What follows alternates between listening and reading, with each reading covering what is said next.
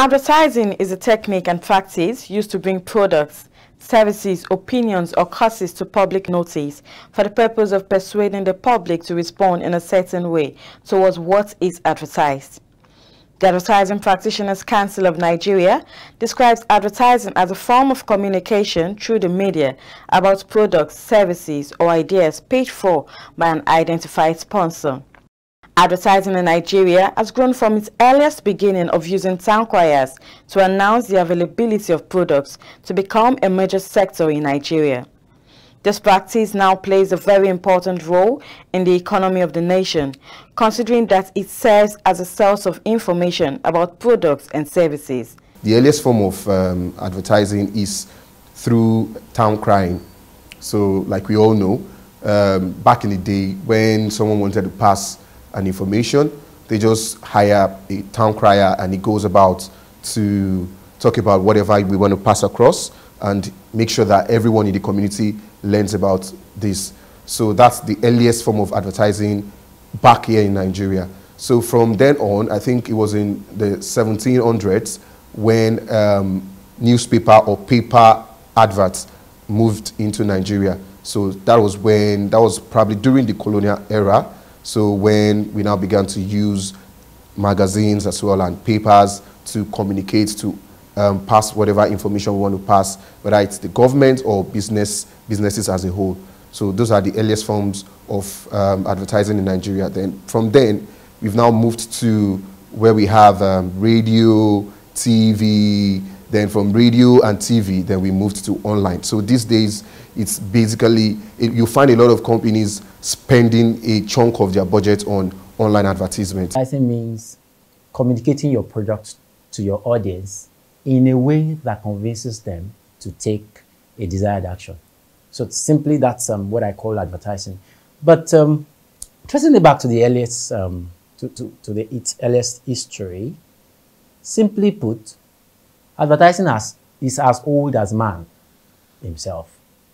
Advertising has taken place from time immemorial, just that it was not known to be called advertising in those days. A lot of people believe that it's until somebody puts something on digital media that it becomes advertising. No. Now let's look at the town criers in the pre-colonial era of the African society. As primitive as some people would view Africans to be, yet our town criers communicate information to the people of the community about events, about whatever is going to happen or has happened or will happen. So this is a form of advertisement in history. Since the inception of advertising business in Nigeria, certain developments have taken place as well as new trends.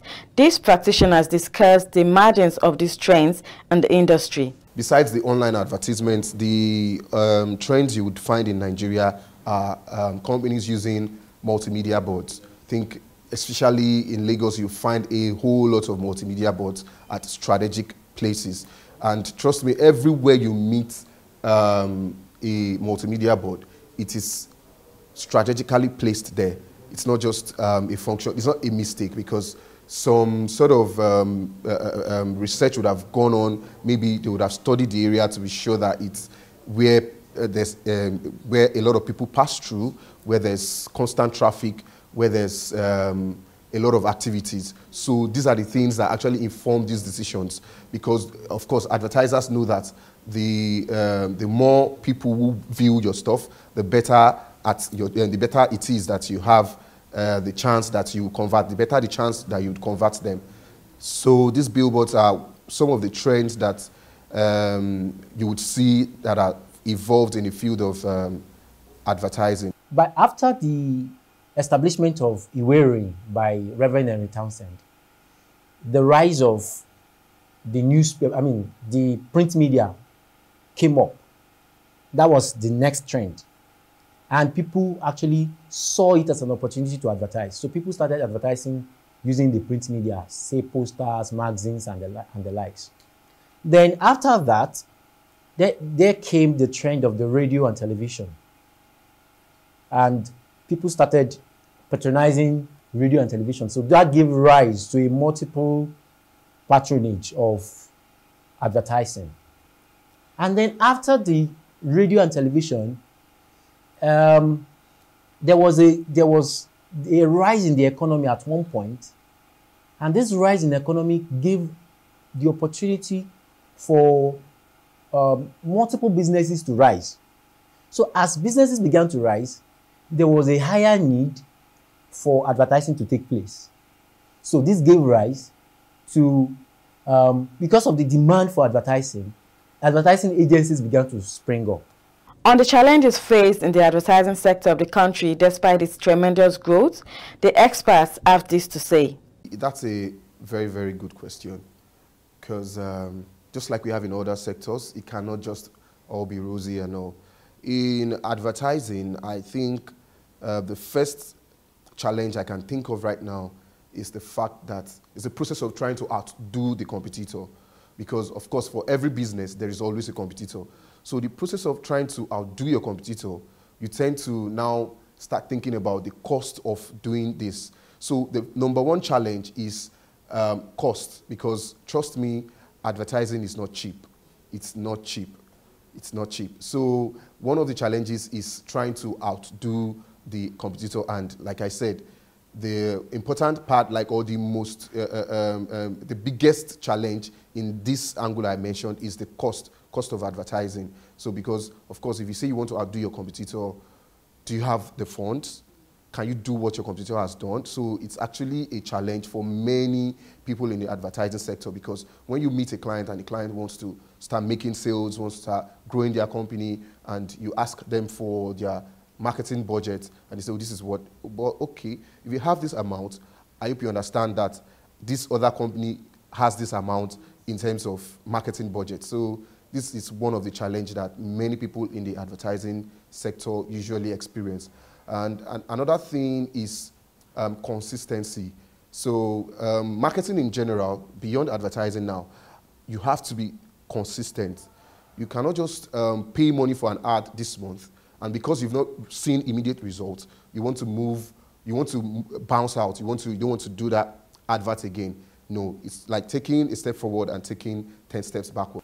If you check, we have over 400 advertising agencies in Nigeria now. Over 400. And out of the 400, only about 200 of these advertising agencies are registered with the regulatory bodies. And this is a reason why we have the low quality of advertising services out there. You know, before you check one or two buildings in a street, you already see advertising agencies like 2 or 3. But if you check the quality of their services, that's where the problem comes from.